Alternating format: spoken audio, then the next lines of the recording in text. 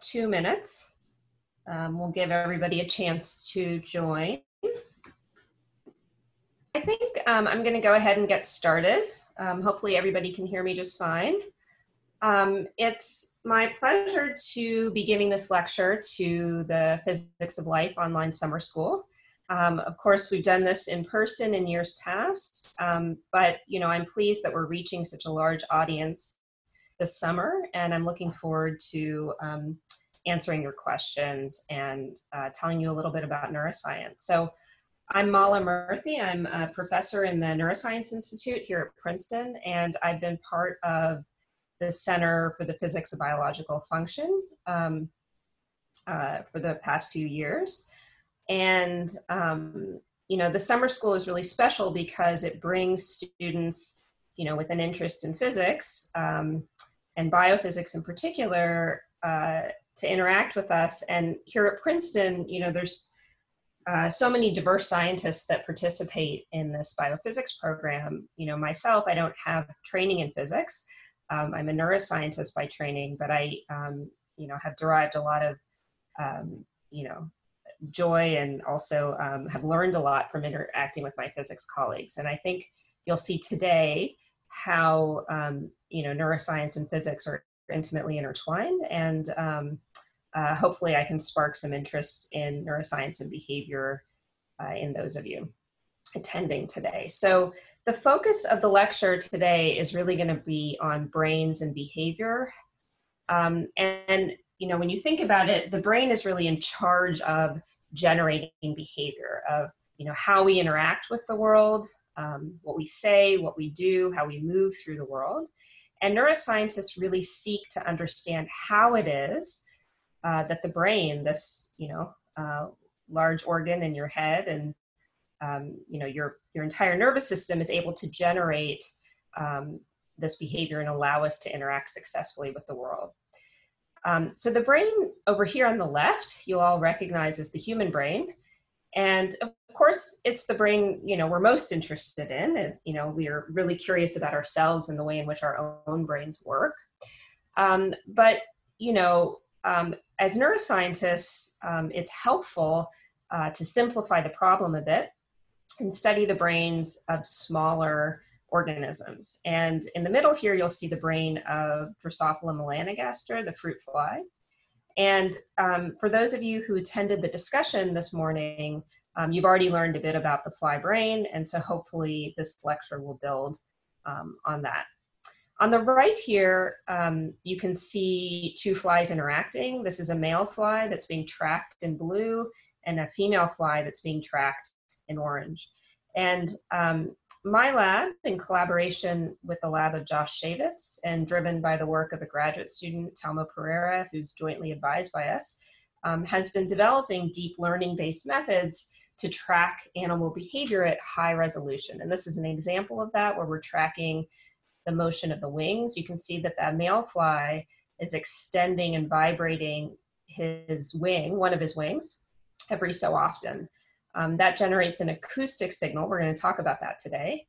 And this kind of automated tracking of behavior has been very useful to us in studying behavior. So we'll talk today a little bit about why it's so important as neuroscientists to focus on behavior, how to study it.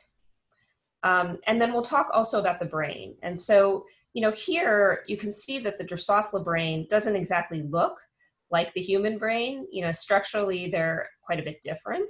But there are some similarities you'll notice at first glance. For example, this left-right symmetry, the fact that there's a midline and there are two hemispheres. So there are some similarities between the human and Drosophila brain. And you'll see at the level of behavior, there's quite a few similarities. And that's because we think that one thing that bridges these two brains are what neuroscientists like to refer to as neural computation. So the brain is trying to compute something to interpret the sensory world or to drive behavior. And there's homology at the level of these computations between all brains. And that's what we really seek to understand, is how neurons and circuits can underlie these computations that virtually all brains share. And so I'm going to dig into that a little more as we go forward. Okay, so let me advance the slide. Okay, so before we do that, I just wanted to acknowledge my lab a bit. So here's a little photo of us on Zoom, which is how we interact these days. And, you know, it's been a rather stressful time over the last few months for all of us. And, you know, for me personally, interacting with these folks has been, you know, a bright spot over the last few months. And, you know, most of you out there who are listening are, you know, studying physics, maybe mostly undergraduates, planning for a career in science. And I just wanted to tell you that, you know, most scientists will share with you that the greatest joy of doing science is actually interacting with other really smart people and getting to do science with a group of people. And you know, at Princeton, I've had great collaborators, and I have the fortune to interact with this group of people in my lab who have made science so enjoyable. So I wanted to give a little shout out to them before we get going with the lecture. Okay, so let's start with a very brief introduction to neurons and synapses. This might be a bit of a review for many of you, but I think it will help to ground us all. So over here on the left, you can see 3 different neurons, types of neurons from the vertebrate brain in 3 different parts of the brain: the retina, the olfactory system, and then cortex. And you can see that neurons come in different shapes and sizes, but there are some features they have in common. For example, they all have dendritic arbors that are quite elaborate. They all have a soma, or a cell body, which is where the nucleus is. And then they all have a single long projecting axon that relays information to other neurons or brain regions.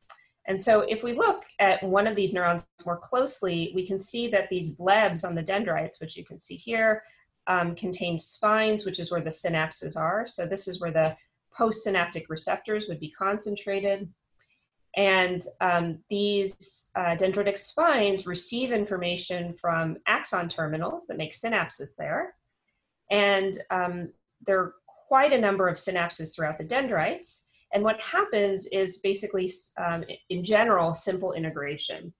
That is, axons that communicate with these dendrites create graded potentials, analog signals, currents, that flow through the dendrites. These get summed at the level of the soma. And that current, if it's large enough, after summing over all the dendrites and all the inputs, can drive an action potential here at the initial segment of the axon, where there's a high concentration of voltage-gated ion channels. And so once that action potential is generated, it can travel quite a distance down the axon, and we think of this as a digital signal. So whereas this is analog or graded, now we've converted this into a binary output. Either you fire an action potential or you don't, and you fire it at a particular rate dependent on how fast these inputs are coming in. And then once that action potential makes it to the terminal, neurotransmitter can be released. You can see that here if you zoom into a synapse via vesicles. That neurotransmitter will bind to receptors on the postsynaptic surface and create current flows into the postsynaptic cell, which would be one of these little dendritic spines, carrying that signal to the next neuron. Now, if we take an electron micrograph of the synapse, which is shown here, you can see the vesicles clustered at the synapse. So there are these dark circles that are come in very stereotype sizes. The other thing you'll see at the synapse on the presynaptic side are mitochondria. That's these giant vesicle-looking structures, and that's because you need a lot of energy, or ATP, to fuel this process. And then on the postsynaptic side, so across this cleft, you'll often see an invagination of the membrane, and that's because there's a large number of postsynaptic receptors that are clustered in opposition to the synapse, waiting to receive this signal. So when the neurotransmitter comes out, it can bind to these receptors and generate current flows in the postsynaptic cell. Okay. So we have a question asking if action potentials can be measured. Yes, indeed they can, by a number of means. Primary among them is via electrodes. So electrodes can be inserted into neurons or nearby neurons to measure both these graded current flows and spikes or action potentials. And I'm going to talk a little bit about neural recordings at the end of the lecture, so we'll get there.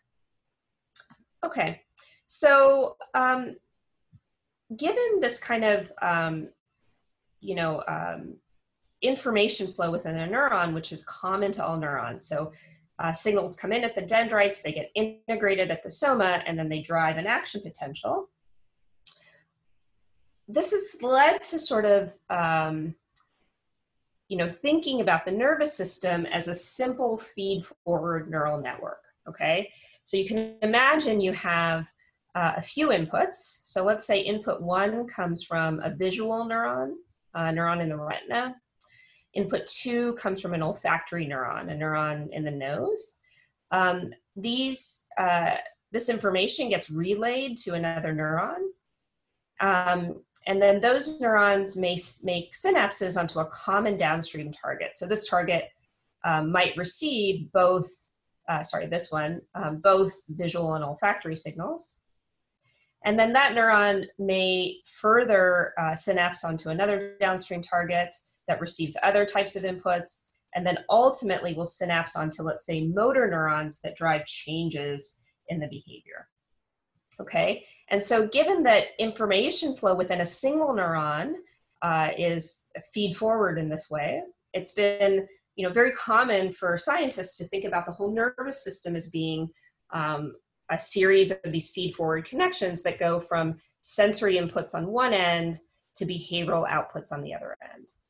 However, once we've started mapping neural circuits at high resolution, and you learned about some of that this morning in the discussion section, we now know that most nervous systems don't look like this at all, that in general, brains are organized more like the picture below, where each node is connected to numerous other nodes that are connected back often to the original node, creating what we think of as a recurrent neural network, where, for example, in this picture, this neuron may synapse onto this cell, which may then make a feedback connection right back to this neuron. And you can imagine if that is a common property of circuits, you get an architecture that looks much more like this. Okay, now when the underlying architecture looks like this, it then becomes very challenging to understand how this kind of circuitry generates behavior. There isn't sort of a map that tells you clearly how to get from A to B. And so that's the challenge we're faced with in virtually all animal brains, from the simplest to the most complicated. And so it therefore helps to actually focus on a nervous system with smaller numbers of nodes or neurons. And so today we're going to talk almost exclusively about Drosophila melanogaster, the fruit fly. That's because that's the model system we study in my lab. But as you can see by the numbers of neurons, it has far fewer neurons in its nervous system, 250,000 throughout the entire brain, plus its spinal cord, which is called a ventral nerve cord in flies. There are organisms with fewer neurons, for example, the worm, but the fly sort of sits here at a number of neurons that's amenable to neuroscientific studies, but also is in a model system that's capable of pretty complex behaviors. And I'm going to explain some of those behaviors to you today. Now, there are animals with more neurons, right? So honeybees are capable of interesting types of, learning that's, definitely outpace flies. They have more neurons. Mice and rats, come in at millions of neurons, 200 million for the rats. And now humans have the most neurons at all, 86 billion, okay? And so when you look at these numbers, it becomes clear that it's hard to jump into the human brain to make sense of behavior. And starting with a simpler system is going to make the problem much easier. Let me take a second to look at some of these questions. Okay, so some of these questions are about how you can generate behavior from so few neurons, and I'm going to get to that, so hold on a second. Okay, so what we're going to talk about today is how you connect neural circuits to behavior. And I've already made the point that it's useful to start with simpler circuits. I hope that's obvious to you why fewer numbers of neuron would make the problem of connecting the two easier. I'm going to talk for a little bit this morning about tools to model behavior, and I will explain to you why understanding the behavior itself is so critical for understanding the nervous system. We'll talk a little bit about why connectomes, basically the wiring diagram, having a map of the diagram, is so useful. And I'll only touch on that because in the discussion section this morning, you spent quite a bit of time on this topic. And then at the end, I'm going to tell you about some tools to manipulate neural circuits, that is to turn neurons on and turn them off, and to record from neural circuits. And so hopefully you can start to see how these model systems, and flies are only one. I would say another very popular model system for neuroscientists at the moment is the mouse. It has far more neurons, which does make the problem more complicated, but it's starting to have many of these same tools, which is going to make it possible to basically crack the neural code and understand behaviors. And working on mice is useful because they're mammals and their brain architecture is a little more similar to ours. But of course, there are still some significant differences there. Okay, so one of the reading assignments I gave you was this review article from 2016 from Haberkern and Jayaraman. And I like it because if you haven't been thinking about behavior in animals, it's a nice overview of the complexity of behaviors that even insects are capable of. And when you go about your life, you interact with a lot of insects, but you may not be thinking about the complexity of their brains and what they're capable of. So I just wanted to give you these three examples to make the point. The first one in the article, in the review article, is dragonfly prey capture.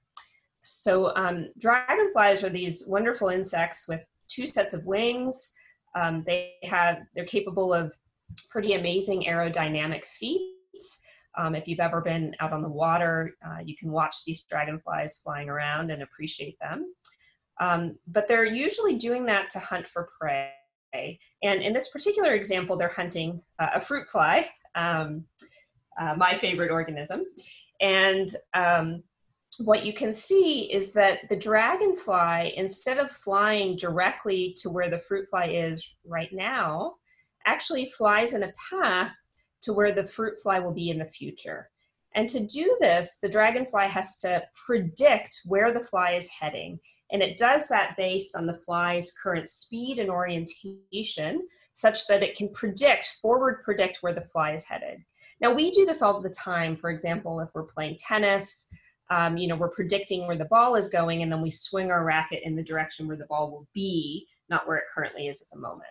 But the fact that dragonflies do this is quite astounding, and it suggests there's a complexity within the visual system that makes it capable of this kind of forward prediction. And if we're interested in that problem, we can study it in the brain of a dragonfly versus having to study it in the brain of a human. Another example in this article is honeybee learning. So honeybees are pretty smart insects, and if you give them a colored patch, for example, they can do a task called delayed match to sample, which means if I hold up a yellow card to you, and then I put it away, and then I hold up a yellow and a blue card, and I ask you, which card did I hold up before? You'll say the yellow one. Well, bees can do that. So following a delay, they can move into this chamber and they can fly towards the card that matches the one they'd seen before if you give them a reward, which is usually sugar water. And this yellow circle may look something like the flowers these bees have to target. They have pretty exceptional color vision. But the fact that they can do this suggests they're capable of the type of learning that we might like to study in the bee brain, because the bee brain is a bit simpler and therefore easier to study this kind of short-term memory. And then the last example I wanted to bring up is ant navigation and pathfinding. So these desert ants, Cataglyphus, live in a featureless environment. So out in the desert, there are really no landmarks they can use to navigate, yet they're capable of leaving their nest, which is shown here, and making a direct line to the site where they found food previously, which can be quite far away, 15 meters away. And the reason they're able to do this is when they found food the first time, they retained a memory of how far they had walked from the nest to the feeder and which direction they had turned. So they kept track of their heading and their position in the world, which they measure by noting the position of the sun. It's the only landmark they have access to. And that information alone allows them to do this path integration, where they can keep track of how far they've gone and where they've gone, so that the next time they have to go out in search of food, they can make a direct line there. Now, we do this kind of thing all the time. You know, to find the coffee shop the first time, we may have to use our map, navigate around, take a lot of twists and turns. But once we get there, the next time we go, we can make a straight line because we know, you know, where the coffee shop is within our world. The fact that ants can do this is quite astounding, and again, makes it possible to study this kind of process, navigation and path integration, in a simpler brain. Okay, so now I'm going to transition to talking about a more complex behavior, but before I do, let me take a look at some of these questions. So do bees have ultraviolet vision? Yes, they do. They have photoreceptors that are dedicated to seeing UV. How are ants able to store quantities such as regular direction and distance in their nervous system? That's a really interesting question. It wasn't actually solved in ants, it was solved in fruit flies. And I'm going to explain to you why the fruit fly makes it possible to solve these questions in a way that's easier than in an ant, for example. So there's a part of the brain known as the central complex that's very important for keeping track of direction and heading, and that part of the brain is critical for that process. So we'll come back to that. Ants do also release a scent trail. So somebody asked about that, but desert ants don't have access to scent trails because it's extremely hot in the desert, and there's no way to use olfaction to find the feeder. That was a good question. Okay, I'm going to talk more about choosing Drosophila as a model system, and I think, okay, answer the question about ants and chemical trails. And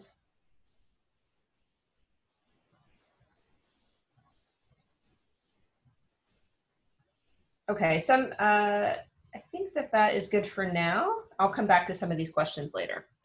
Okay, all right, so moving on, we're going to talk about quantifying behavior as a lens into the brain. Okay, so the idea is that by quantifying behavior, we understand what the brain is trying to compute. Okay, so I want to get you to think about why it's important to quantify behavior. Okay, so let's take as an example something my lab works on, which is acoustic communication. So this is a video of a male and a female interacting. The male is being tracked in gray and the female is being tracked in magenta. Now this tracking was done years ago before we developed the deep learning methods to track wings and legs. So here we're just tracking the center of mass, the centroid, and the heading of the fly. Okay, but this is all automated. And then the other thing we can do here is we can segment the song that the male is producing. So if you'll notice, there are these rectangles along the bottom of the chamber, and there's mesh on top of them. And that's because we're tiling the floor of the chamber with microphones. And so that makes it possible to record at every moment in time as the male runs around what sounds he's producing. And I told you before that he generates sounds by extending and vibrating a wing. So we also developed software to automate the segmentation of these songs. So we knew that songs and flies come in two flavors, either this pulse mode or the sine mode. And so we could automatically find those features. And this gives us access to these large data sets of, you know, male and female tracks and sound at every moment in time. Okay, so I'm just going to give you a little brief intro to song. So this is a short clip of Drosophila melanogaster song, about 16 seconds. You can see the spectrogram below. and then the actual microphone signal on top. So one of the modes that male flies sing is this pulse mode. It's short impulses separated by intervals. And then the other mode is sign song, which is basically a frequency modulated tone. And males will alternate between these two modes to compose song bouts. And these bouts are directed at the female, and he'll sing hundreds of them before a mating decision occurs, before the female decides to mate with them or not. And because the duration of each of these modes is variable, and because he's rapidly alternating between the two modes, this essentially acts to individualize these song bouts. So an individual male will never sing exactly the same song bout pattern twice to a female while he's interacting with her. Now I'm going to play you the 16 seconds of song so you can listen to for yourself what this sounds like.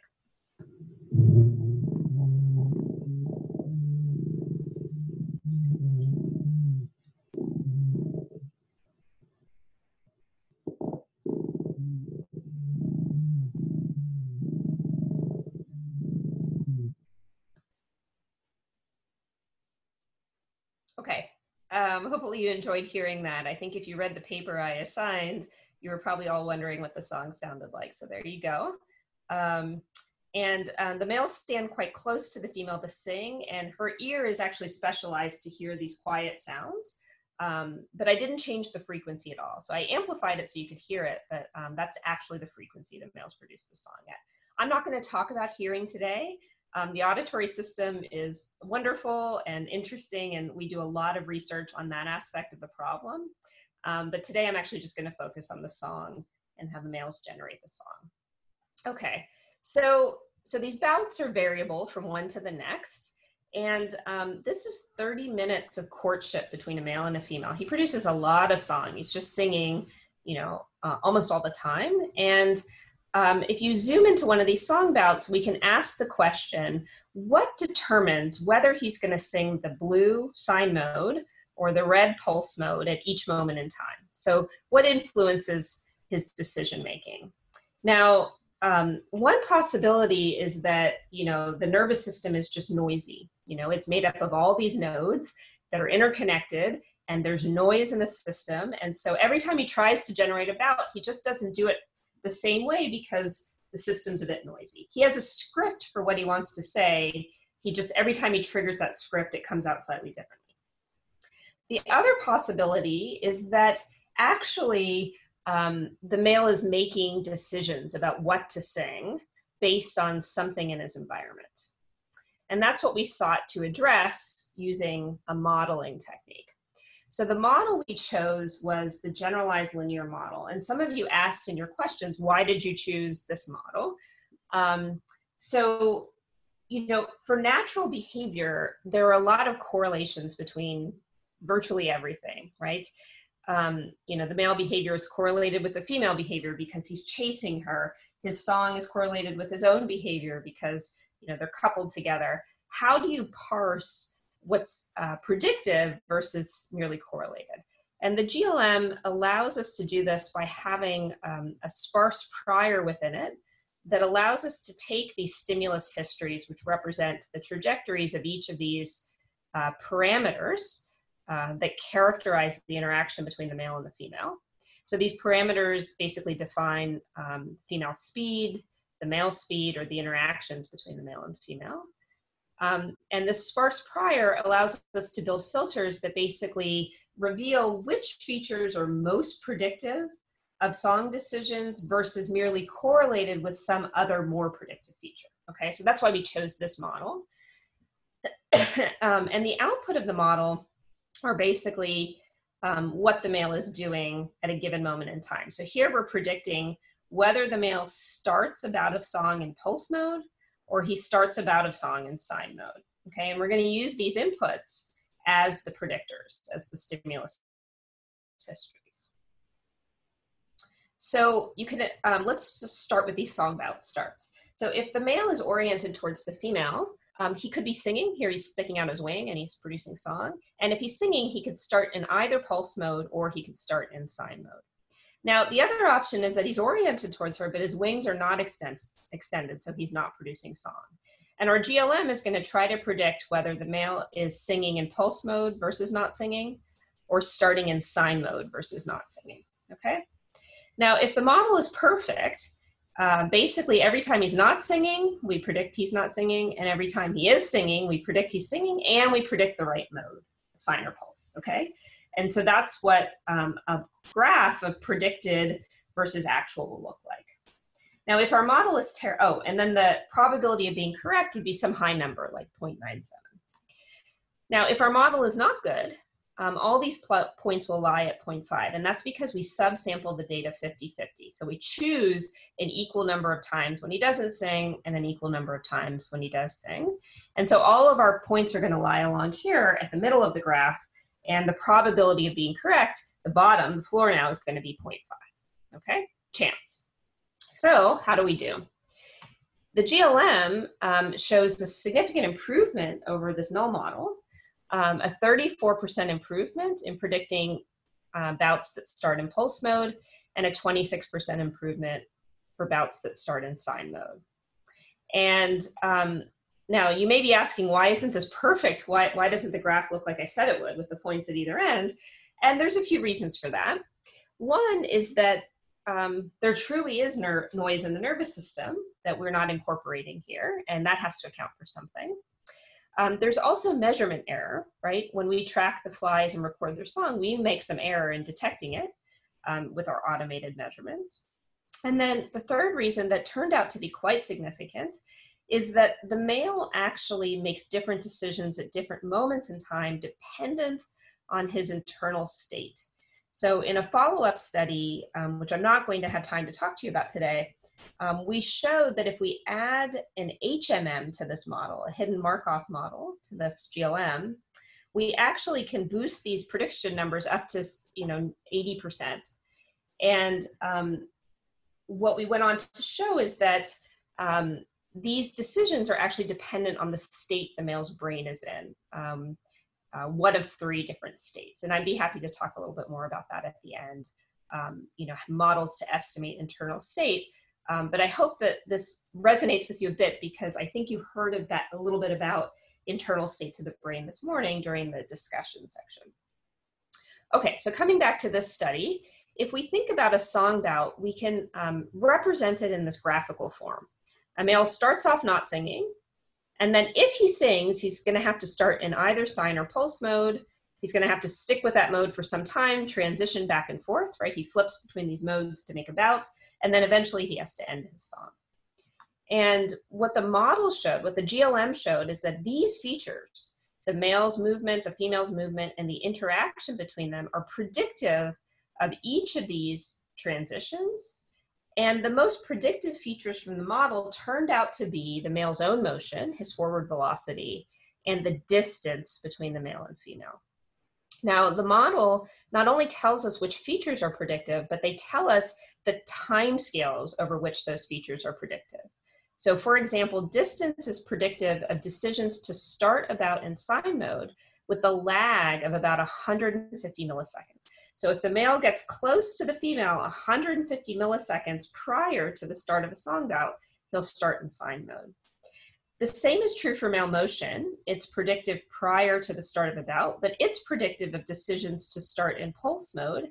And the time scale over which it's predictive is right up until the time that the bout starts. So there's a difference in these time scales, which tells us something about how the nervous system is controlling these decisions. Okay, so to sum up this part, we used large data sets and automated behavioral analysis to show that there were fluctuations in song patterns over time. We also showed that there's fluctuations in intensity. I didn't tell you about that today, but there's separate work from my lab showing that that is also the case. Males sing louder when they're further away, and they sing softer when they're closer. And then the modeling, the GLMs, showed us that it's cues from the female that are predictive of these patterns, and subsequent work by silencing neural pathways showed us how these cues were predictive. So it turns out that males use their visual system to measure distance. So they're constantly measuring how far away the female is. And to measure how fast the female is moving, they don't directly use vision, they use their own self-motor system. So they're reading out how fast they're moving as a proxy for how fast the female is moving. Now, why is that a good proxy? Well, during courtship, he's mostly chasing her. And so his speed is coupled to her speed, and it's more efficient to read out his own speed. And that has to do with the fact that there are many cues from the female that can change his speed: olfaction, vision, taste, mechanosensation. And they all kind of converge onto changes in his speed. So changes in his speed is a reliable readout for how fast she's moving. So these are the cues that matter most to him, and they shape the song. Now, why did I take you through this? I took you through this because without quantifying the behavior and without the models, we wouldn't know to look within the visual and locomotor pathways of the male to try to understand how the brain generates song, right? We might have simply looked within the song motor pathway, the neurons that control the wing that allow it to extend and vibrate. And that would be useful, that would be a good start, but we wouldn't know that those neurons are controlled or modulated by neurons in these pathways. And that's what quantifying the behavior in the models get us, which is critical for understanding the nervous system. I told you that a large part of my lab also works on how the female hears the song and changes her behavior in response. And I just wanted to point that out because if you look at, no, sorry, the computer's hanging a bit. Okay, I think the movie started. If you look at the behavior, you'll notice that it's an elaborate closed loop. You know, the male is chasing the female, she's responding to him, and it should remind you a bit of the kind of closed loop interaction we used to have more often before the pandemic started, which is that the things I would say would have an impact on how you respond, and your responses in real time would affect what I say. And there would be a closed loop interaction between the two of us that would pattern my behavior and yours. And that's really critical for having a conversation. We think, therefore, that flies are a good model system in which to study these kind of closed loop interactions that form the basis for communication really across the animal kingdom. And I'm now going to spend the last part of the lecture getting into how we can connect the neural circuits within the fly brain to these kind of complex behaviors. And before I do that, I'll just give you one example for this behavior, which is there's a neuron within the male's brain called PIP10. And it happens to be a neuron that resides in the brain and actually descends into the male's spinal cord or ventral nerve cord. There are two of these neurons, one in each hemisphere. So each of those neurons represent a node within this network. Now, in the fruit fly, we have genetic drivers to target these neurons. So we can specifically target those neurons and we can activate them using genetic tools. When we activate that specific neuron, we find that we can drive singing. Okay, so here's a little example of song, and the pulse mode of song actually has two types of pulses, fast and slow. I didn't have time to tell you about that today. So in fact, it turns out there are three modes of song. Two types of pulses and one sign. So if we give this neuron brief activation, we mostly get out these fast pulses. So this is the probability of each type of song being produced over a trial of activation. If we drive the neuron harder, so we give it stronger activation, we start to get a mix of the fast and slow pulses, and now we start to get sign song, which is actually produced at offset. So when the stimulus goes off, then you get the sign song. And then if we give really strong activation that lasts for a long time, we get a mix of all three modes. Okay, so why did I give you this example? Well, it starts to tell us how this neuron is related to song, how its activity is actually related to the three modes of song, that it must be coupled to a sign neuron because the sign always comes at the offset, right? So maybe there's some inhibitory connection between this neuron and another neuron. And because it's capable of driving all three modes, it's a good candidate for receiving feedback signals that would modulate the choice between modes, sine or pulse, or one type of pulse over the other. And these are the kinds of things that set the stage for us to then go and record from a neuron like this to try to understand this behavior, okay? So that's just one example. Okay, before I transition, I have basically about 15 to 20 more minutes of slides. Let me take a look at some of these questions. So let's see.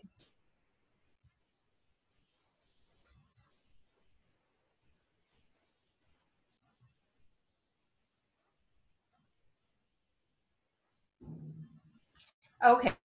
So somebody asked about decision making in the fly, that maybe there's a complicated neural network, but eventually when a decision is made, it's really about a single neuron. That's a really interesting question. So I guess it's maybe useful to think about the fact that in any nervous system, the muscles of the body are under the control of motor neurons. And there's sort of a finite population of motor neurons that's controlling the muscles, which is generating the actions. And so, you know, these patterns of activity really at the end of the day are about controlling those populations of motor neurons to generate behavior. But I think this example may be a useful one of illustrating how even a single neuron isn't reliably coupled to a single behavior. You know, this neuron is capable of generating all three song modes dependent on whether you activate it weakly or strongly. And that's pretty representative of neurons throughout the nervous system, is that the pattern of activity that they get influences how they drive these downstream networks that ultimately connect with motor neurons. Okay, let's see. And somebody asked about whether females sing. It's a good question. In this species, the females are silent. You can kind of see that here. She's running around and she's actually doing behaviors, but she's not singing.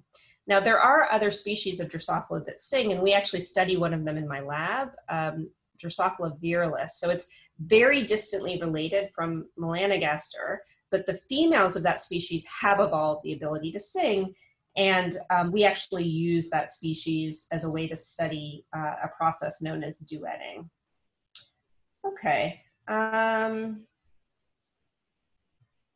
Okay.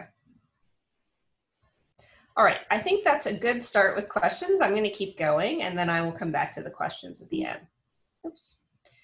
Okay, so I told you that my lab, in collaboration with Josh Shabitz's lab, has been developing these deep learning tools to track behavior, and I think this is a good point to sort of mention them. So this effort's been spearheaded by a graduate student, Telmo Pereira, and the method started off with LEAP, which, oops, let me go back, which is optimized for single animal tracking and has evolved into SLEAP, Social LEAP, which is open source and available at sleep.ai if you guys are interested in trying it out, which is optimized for multi-animal tracking or social interactions. And the idea is that from video, without any labels, you can track the joints and the movement of those joints of animals, multiple animals interacting. And so you can see that here, you know, this is the frequency and pattern of motion of each of the joints of the male and the female over time from this video. And so this gives you a richer picture of courtship. Sure, you see the wing extending and vibrating, but you also see that there are other behaviors I hadn't mentioned. You know, there's turning, motion of the legs, there's some grooming, there are other responses or ways in which the male and female interact that may be useful for us to quantify to fully understand the repertoire of this behavior. And that's kind of what we aim to do now, is to get a more complete picture of these interactions, which we can then incorporate into our models to better solve the connection between neural circuitry and behavior. So these types of methods are really helping us move to the next stage of analysis. Okay, so I wanted to say a bit about connectomes. This morning you heard from 2 postdocs and a graduate student in my lab who have been using connectome level information about the fly brain. So there's been a huge push of late in Drosophila to generate these connectomes. A lot of that work has come out of Genelia, which is the Howard Hughes Medical Research Institute in Virginia. And this EM micrograph actually comes from Genelia, from a postdoc, Jihao Zhang, who's now in Sebastian's lab, and Davi Bach's lab. And they generated this EM volume basically by sectioning the fly brain. And what we've done in collaboration with Sebastian Sung here at Princeton is to leverage the AI tools that Sebastian's lab has generated to segment this volume. So you can see that there are neurons coursing through the volume. You're seeing them on their sides here, kind of being cut as we fly through this section. And the AI tools can segment these neurons, learning the boundaries between them, to reconstruct every neuron in the entire fly brain. This is one female brain, and it's really, really amazing. And so using this kind of data, I think Judy Deutsch talked to you this morning about how we can look at organization within circuits. So these are the PC1 neurons he may have mentioned to you. There's a subset of them in each hemisphere of the fly's brain. They have these elaborate arbors, and for some of them, he's mapped all of the neurons that provide input and all of the neurons that provide output. And he actually discovered a strong recurrent circuit, a feedback loop that seems to actually be important for generating persistent neural activity within the fly brain. And so these kind of tools are helping us to map the circuits that we can then connect to behavior. So it's been kind of a critical piece to linking the brain with behavior, coming from the circuitry angle, okay? So once we have the model, we understand sort of the structure of behavior, you know, which pathways are controlling behavior, we can then go and look in those pathways and start to use the circuitry to understand how those neurons are organized. Of course, once we have the circuitry, we then need to study activity within the circuitry. And that's what I'm going to tell you about now, towards the end of the lecture, is how we do that. So this is an example from my lab. This is a male fly. He's walking on a spherical treadmill, a little ball that's floating on a pocket of air. And this male fly has that PIP10 song pathway neuron activated. And that's why he's singing. So you can see that he's vibrating one of his wings. That vibration is actually producing a song. And there are little microphones positioned behind him we can record the song on. Now, this thing right here is a head mount that's fixing his head in place. That's why he's not going anywhere. And we have a powerful 2-photon microscope positioned over this head mount to record neural activity. This is 1/4 of his brain. Every neuron in the brain is expressing the calcium sensor GCAM, which fluoresces brighter when the neuron becomes active, so has more currents. And you can see these flashes, which are these neurons basically becoming more or less active over time. Every time the movie says stim on, we're actually activating this PIP10 neuron. That not only makes the fly sing, but it changes patterns of neural activity in the brain. And all the while, on a screen placed in front of the fly, which is this kind of white ball you see surrounding this rig, we can play movies to the fly. So this is an example movie that we've used in my lab over the last 5 or so years, which is meant to mimic a female. So this is a black square moving on a white background. And the reason it's moving in this very jittery way is because we're actually playing back to the male the real motion of the female that we recorded during our natural behavioral experiments. And so we can examine then how this movie of fictive female motion affects neural activity during song production. So we can link visual activity to song motor activity in this kind of preparation. So this makes it possible then for us to go from the connectome and the models of behavior to neural activity. Okay. All right, so let me see.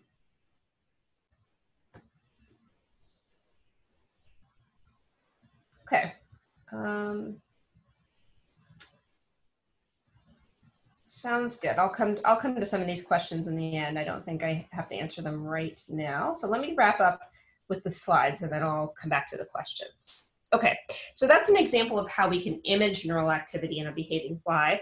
And so I think before I close out, I wanted to give you another example, not from work in my lab, but from work in Gwyneth Card's lab, who is also at Janelia at the Howard Hughes Medical Institute. And she's done some really lovely work looking at state-dependent neural activity. And I thought this would be a way for you all to really easily understand how we link neural activity to behavior, because the behavior in this case is a little bit more simplified than the social interaction I was telling you about.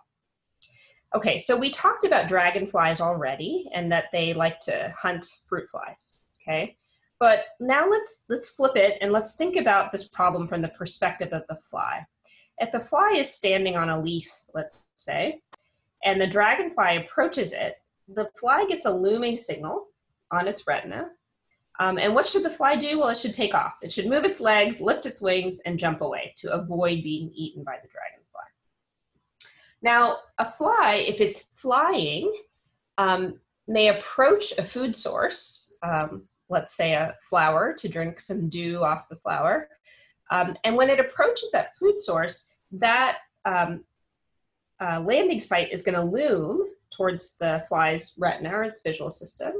But the fly should do something different. Instead of escaping, it should actually put out its legs, stop its wings, and land.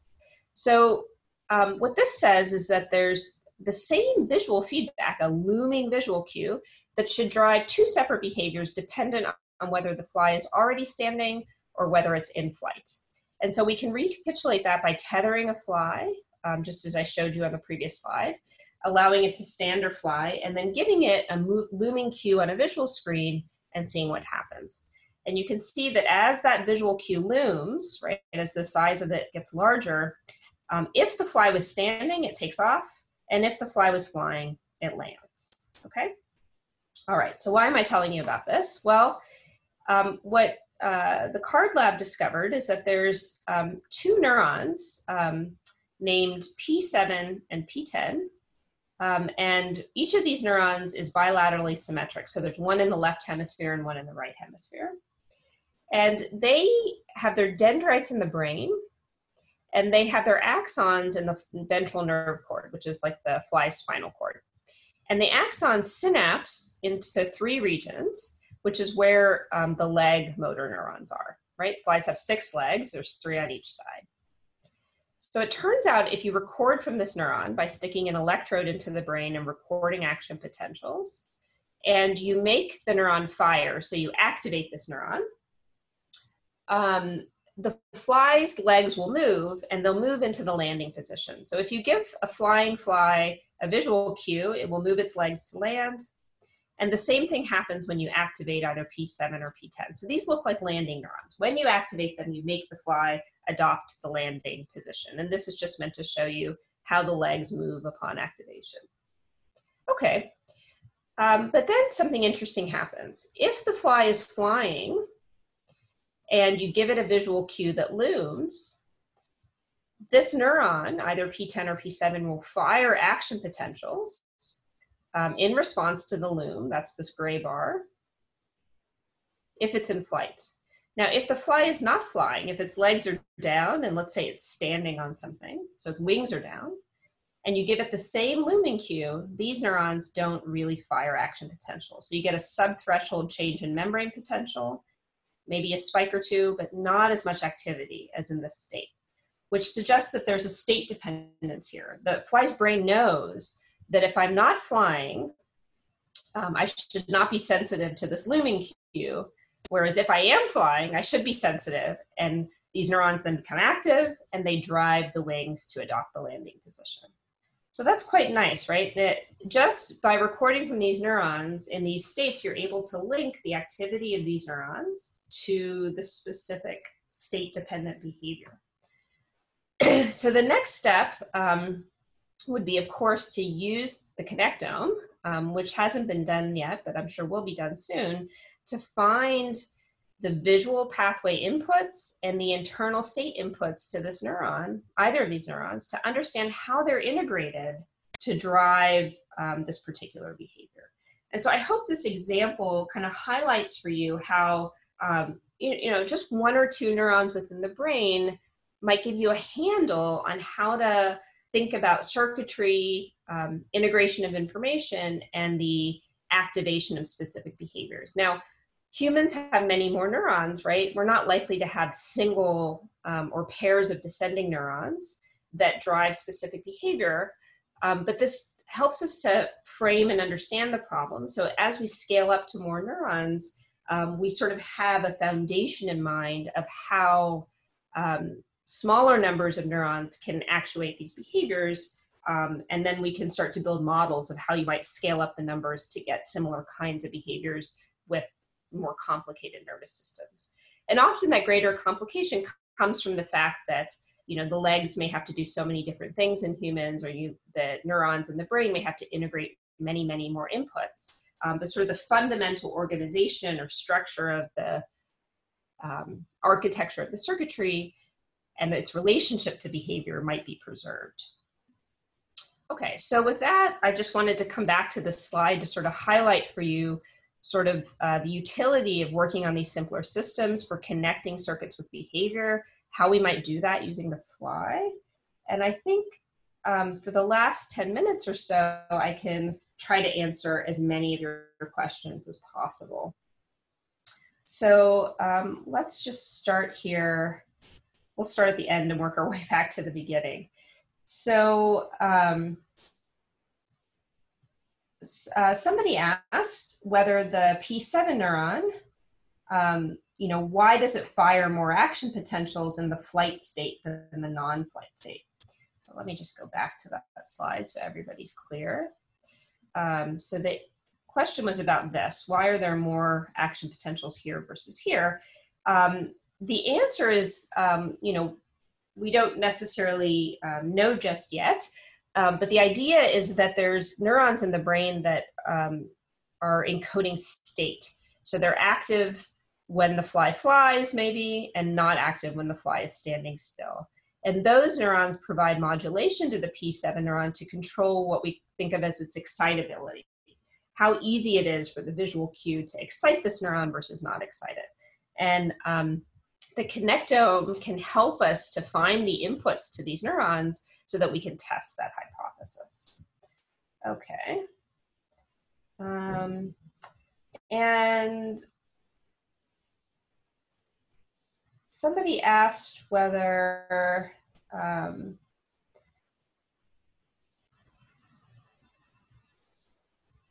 somebody asked whether the connectome will be sufficient for answering these kind of high-level questions about the brain. And the answer is no. The connectome is people like to say it's absolutely necessary and completely insufficient. And the reason, as you can see, is that if you want to go from a behavior and physiology like this to the inputs, the visual and internal state inputs to these neurons, you need the connectome. But once you have it, it isn't the answer. The answer lies in the dynamics. What are the activity patterns of these neurons? How do those activities sum or multiply to give you the output of this neuron? There's certainly going to be a lot of nonlinearities involved in the way in which these kinds of neurons integrate their inputs, and those are the kinds of things you can really only figure out by recording from the neuron in behavior. And so it's kind of a cycle of using the connectome and testing it with experiments and back again. Okay.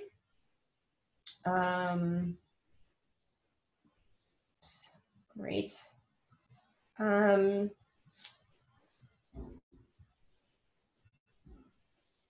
Okay, somebody wanted to know about overfitting of models, like the GLM. And we can go back to, we can stay on this slide actually. So yes, it's possible to overfit these models. And you know, sometimes you'll see that the performance starts to get worse as you add more parameters, you know, and so that starts to tell you that you're overfitting, okay? I would say that for us, and actually seeing where the sweet spot is between, you know, too few and too many parameters can sort of tell you where your models are most likely to be most useful. For us, we always have to go back to the experimental model system to test the model. So the model tells us, it kind of gives us the roadmap to how behavior works, kind of like the connectome. But then to really understand the link, we have to make manipulations. We have to turn on and off neurons. And I gave you this example. Let me see here if I can go back. This example of, you know, this PIP10 neuron, which is a neuron in the male brain, which drives song patterns. And so the idea was that, you know, by testing with neural activation, how that neuron generates song patterns, we can start to understand the relationship between the model and the behavior of the animal. We could also then record from neurons like this, et cetera. So it's really the experiments that help us to validate and test the models and, you know, make it such that I actually believe the answers. Okay. And I would say that that's a power of the fly system, that you can so easily test these models. You can go back to the behavior, you can do the neural recordings, you can make the manipulation. Having that kind of back and forth feedback between theory and experiment, I think, is one major power of the model system. Somebody asked about differences between computer simulation and insects. So, you know, I think there are people who are interested in, for example, simulating the brain of the fly in silico and making tests there. And I think that could be quite powerful for helping us to see if we truly understand the way the circuit connects to behavior. So I think that's an exciting direction. At the moment, the fly brain is already so complicated that it's difficult to do this. And so, you know, I think we still have a ways to go with trying to fully recapitulate fly behavior. So we can build models that predict some aspects of the fly behavior, but certainly can't recapitulate all behaviors under all contexts. You know, perhaps we'll be able to get there soon, but we're not quite there yet. Okay, and let's see. I think I've talked a bit about why flies are a good model system, so I'll take that question off. Somebody wanted to know about how you might elicit behaviors like hand movement with you know, activation or electrodes when there are so many neurons in the brain and they're interconnected. And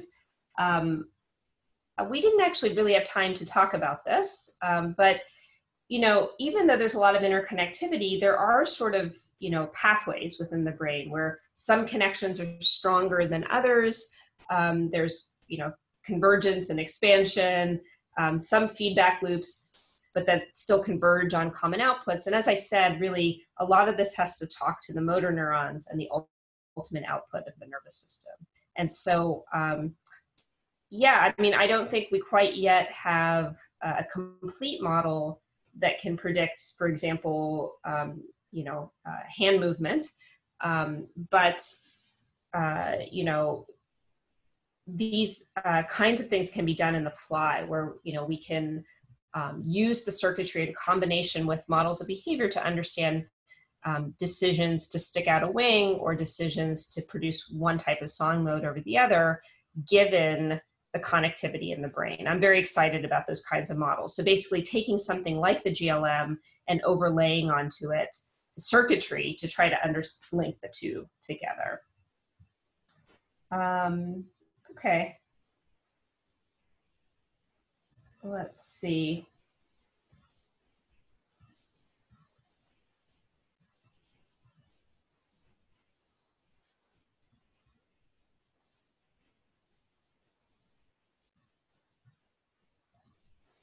Um,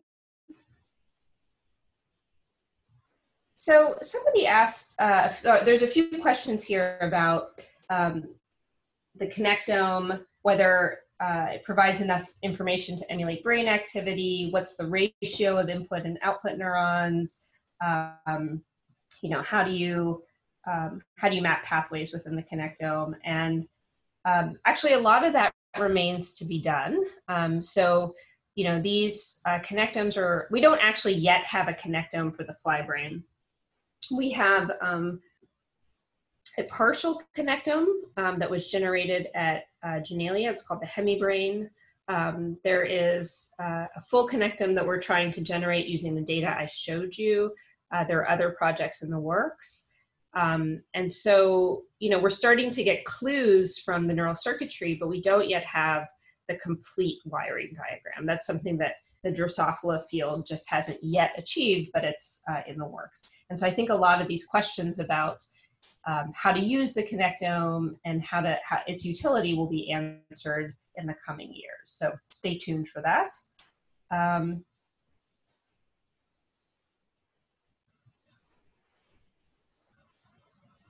Let's see. Somebody asked about if you have multiple models to explain a behavior, how do you know which one is the correct one? That's a really interesting question. And one, I think that's really important to think about if you're going to do any kind of modeling work, whether it's of neural activity or of behavior. And I think maybe Bill Bialik may have talked a little bit about this last week. I don't know if he had time to get into the neuroscience problems he works on, but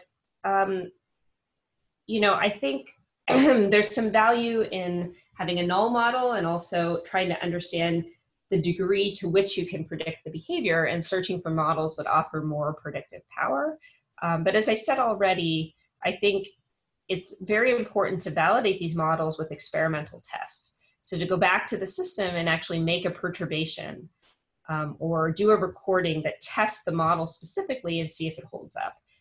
That's sort of the number one way in which my lab validates these models and gains confidence in them to then use them to describe the brain. And you know, it's not always possible to do that in other model systems. Maybe if you work on monkeys or a model system that's more complex, you know, it's not as easy to go back and do these experiments to validate models. But I think it is a real power of the system. Okay, well, I see a few other questions here. They'll all be saved and I can answer them online. So I would encourage you, if your question didn't get answered today, to put it in the Google Sheet where you're placing your questions.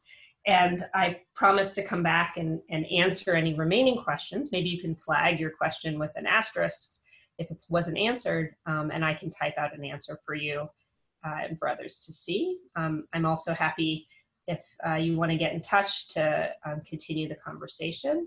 It's been a pleasure to be able to share work from my field and some of our work with you today. And I hope that you know, you got a lot out of it. Thanks so much. Thanks to the organizers for putting this together. And yeah, best of luck to all of you.